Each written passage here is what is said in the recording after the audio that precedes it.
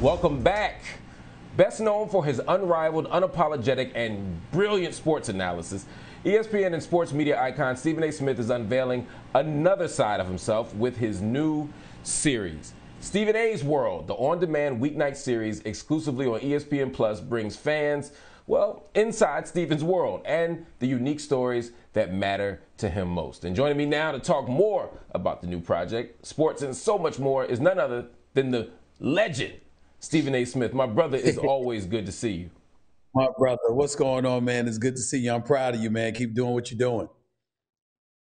Oh, thank you, man. You've always been such a big support, man. You know, this is one of those businesses where it's supposed to be competitive and they want people to be pitted against each other, man. And the thing that I've always loved and appreciated about you, and I want to say in public, is you ain't never been about that. You knew what was for you was for you. And when you saw younger cats coming up, you support them, you look out for them, you find opportunities for them, you give advice, man. And so many people don't do that, that people need to know just how good a brother you are to all of us, man. Well, I appreciate that, man. You know, ain't no fun being at the top or near the top all by yourself, man. If you ain't doing something to help others, man, what purpose are you really serving? So that's always the mentality that I had. And it's just great to see a brother like yourself doing what you're doing, because obviously it's a much needed voice. So I'm really proud of you and I'm really happy for you. Oh, thank you, man. Now, talk to me about this new show, Stephen A's World. What can we expect to get from this show that we don't get from the other 50 jobs you got? Well, first of all, I'm not debating. It's my show.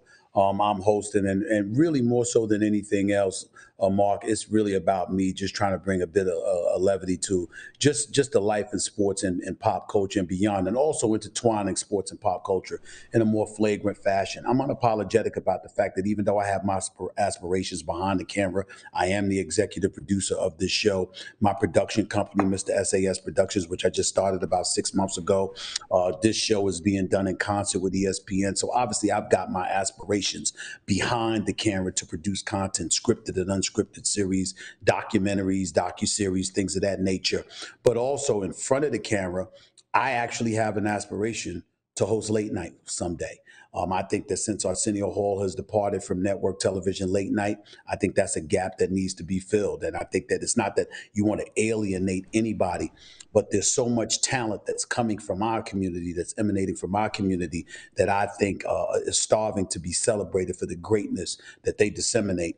And if I have an opportunity to assist in that regard in a very significant way, it's something that I really have a passion to do. And so I'm hoping that this is just the first step towards ultimately achieving that goal, where someday when you're looking at Jimmy Kimmel, Stephen Colbert, Jimmy Fallon, someday you'll see Stephen A. Smith's name in that mix for late night television. And this is the starting point for that for me. No, I love that idea, and I think you fit in perfectly because you were able to talk across a lot of areas. One of the challenges that athletes face is when they try to talk outside of a certain area, if it's not what the general public wants, they say stay in your lane. Do you ever worry or even get frustrated when people tell you focus on basketball or focus on sports and don't talk about these other things going on in the world? No, because I just ignore them, because I don't think that they're paying attention to what I do. And you've known me for years, so you'll testify to what I'm about to say. I know what I don't know. What I don't know, I'm the kind of person that points you in the direction of people that do know more. I'm unapologetic about that. A lot of times when I'm going throughout this country and I'm giving lectures or I'm giving speeches on the speaking circuit and what have you, I religiously use this one line: I'm brilliant because I know I'm not. I listen to those who are. I learn from them. And more importantly, I learn when to hand it to them to let them take it to another level. And I think that people that would try to say something like that to me in terms of limiting myself to sports, first of all, I pride myself in being a bit more intelligent and knowing a bit more than sports. But more importantly than that, that doesn't mean that I know everything. And I'm quick to acknowledge I don't know everything, but I might know enough to point somebody in the direction of a Marc Lamont Hill. I might know enough to point somebody in the direction of somebody else. It could be a Karen Hunter. It could be a Joe Madison. The litany of individuals from our community who are brilliant people, highly intellectual. You just interviewed Mr. Stephen Rogers and look at that great book that he's written about. So when you want to talk about black wealth in this nation or the lack thereof, that's somebody that you might need to talk to. You want a history lesson. You might want to talk to Dr. Harry Edwards. You might want to get down with Dr. Michael Eric Dyson and others. The fact that I know these people or know about these people, but I have the platform that I have where millions of people are watching me, listening to me, and hearing me speak every single day. It's me saying, okay, there's a limit to what I know, but I know somebody who might know more. You should go listen to them.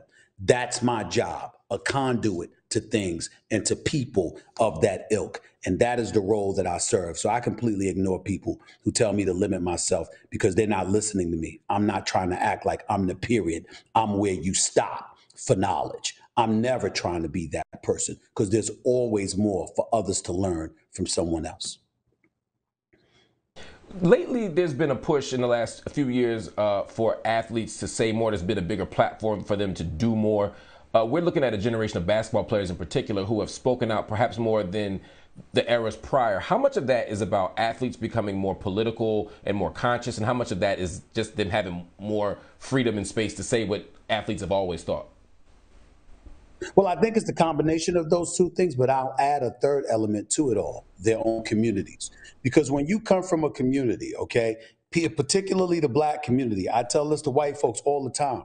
Y'all go to work every day with a job to do. We show up with a responsibility. Your community is not looking at you, and something jumps up that's totally unrelated to your occupation, your career, and people from your community are telling you, you better talk about this. You got to touch on that. You can't ignore this. You got to address that. But we hear that all the time as black people, because by and large, black people have been relatively voiceless. And so the few that have been able to penetrate that proverbial glass ceiling per se and get themselves to a place where they have a platform that can disseminate a message to the masses. The fact is, there's immense pressure on us at least to make sure the voices of the voiceless are heard in some capacity. And I think that what you're seeing from the modern day athlete, yeah, they've got their social media reach and their platform. Yeah, they're professional athletes. They've got gobs and gobs of money. All of that is true.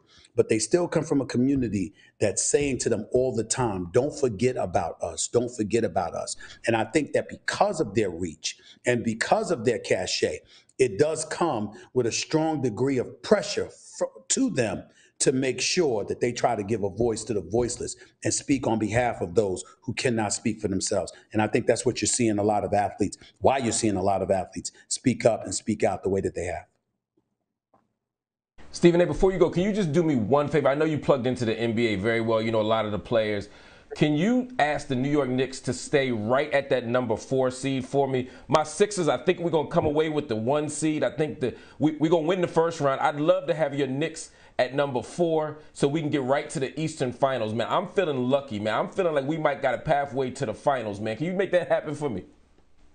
Well, first of all, let's understand a couple of things here. I worked in Philadelphia for 17 years, as you well know. I covered the 76ers for many years. Still got a lot of friends within the organization. I ain't hating on them at all. Love Doc Rivers. Love a lot of people that work for the organization. But I'm a New Yorker, and I'm a Knicks fan.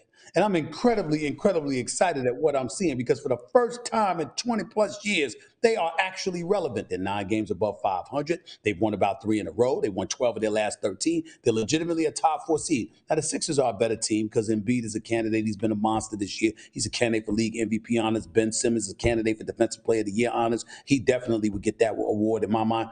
And the Sixers should beat them. But here's the difference. The Knicks are playing with house money. Just making it to the playoffs, let alone winning a first round series, is butter.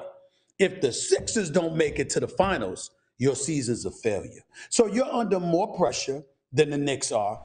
As a result, it could potentially cost y'all, and we'll see what happens. But if the New York Knicks make it to a second round series, whether it's against Philly or if against Brooklyn, as long as they show up and are competitive, I'm going to be very, very proud of them because it's significantly more than I ever expected for them. Whereas with you, your Sixers, you know y'all were hoping for a berth to the NBA Finals. And I don't see that happening as long as the big 3 in Brooklyn are healthy.